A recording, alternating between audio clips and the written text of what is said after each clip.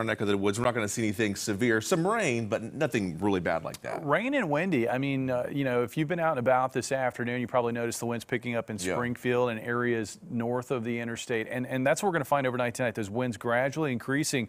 And we're looking at a windy and wet day on Tuesday. Here's what's going on with that storm right now. Positioned in the southwest, but already feeling impacts here in the middle of the country as moisture is drawn north across Oklahoma and Kansas. We've got showers which have broken out. These are going to pivot across our area later on tonight. So we're going to see some wet weather before sunrise. In fact, I think as soon as, say, early in the morning, by, say, 12 o'clock to 1 o'clock in the morning, we should find rain beginning to spread into areas like Stockton and Cassville, down through Eureka Springs and Berryville in Arkansas. That storm centered back here will move into the middle of the country on Tuesday. This is going to be a very potent storm system, and as it winds up, it will generate stronger and stronger winds. And of course, those stronger winds are coming in out of the southeast and south, drawing warmth and moisture north. That leads to instability, and then with the wind energy, that leads to a risk of severe weather, at least to the south. Looks like that severe weather risk will stay confined just south of our area because of the limited instability locally, but further south into southern Arkansas and Louisiana, western Mississippi, and eastern Texas, expecting an outbreak of severe weather, including the risk of tornadoes. Now, locally, we will find strong winds, especially during the morning through early afternoon west of Highway 65, and then those winds will ease throughout the rest of the afternoon east of Highway 65. But before then, gusts of 35 to 45 miles per hour will be possible. And we could find stronger gusts in some of the heavier shower or isolated thunderstorm activity that will occur with this band associated with the actual frontal boundary itself. Now, overnight tonight, we're getting showers well ahead of that. Again, showers right now are currently located in Kansas and Oklahoma. I think by midnight tonight, they'll probably be positioned here along I-49, and they'll continue to pivot off to the east and northeast.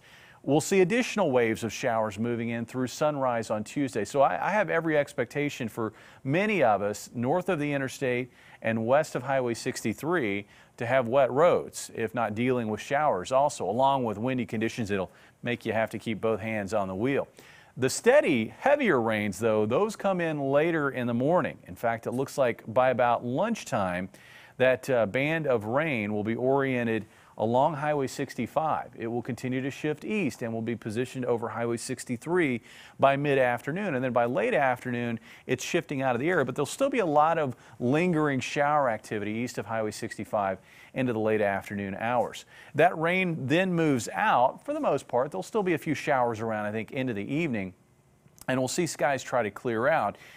We're not quite done with the rain there, though. It looks like we'll see another round of showers spread from southwest to northeast across north central Arkansas and into southeast Missouri. So places like maybe Mountain Home up to West Plains and Eminence and east will have a shot at some additional rain on Wednesday. It won't last long, won't amount to much, but some additional rain. Meanwhile, further west and northwest, we should have a decent day. At least we'll actually have some sunshine, something we have not seen since Friday of last week. In terms of rain totals, we're looking at a good soaking, another good soaking across the area. And the rain will be locally heavy with this band as it moves through. Totals generally of 3/4 of an inch to 1.5 inches common here south of the interstate and east of Highway 65. And there could be some localized areas of street flooding at the very least. Areas to the west and northwest, amounts not quite as heavy, but we're still looking at 1/4 to 3/4 of an inch. Temperatures tonight holding steady, then slowly rising. Looks like highs tomorrow in the mid to upper 50s. Again, windy conditions, especially during the morning hours. 37 tomorrow night and a chillier day on Wednesday, but we really don't deal with the colder weather until later this week. Highs in the upper 30s Thursday, mid 30s on Friday, and the cold will continue into the weekend. Mike? Quite a change. All right, thank you, Jamie. We'll be ready for that. Still ahead here at 9.